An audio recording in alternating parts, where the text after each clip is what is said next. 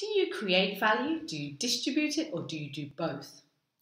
When I attended one of my first personal development workshops more than 10 years ago, I remember Steve Pavlina talking about creating and distributing value.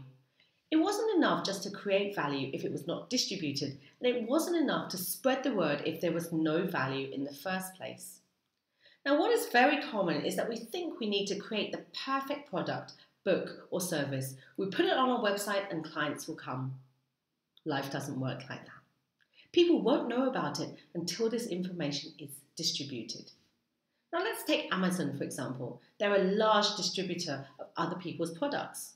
With Netflix, not only are they creating their own series, they're also distributing them via their platform. In my old Curious Courses business, I was a distributor as I would be marketing other people's services. Now, in this business, I create value myself and distribute it. The skill set can be very different, so it's important to recognize where you're putting your resources. Are you putting them into creation or distribution?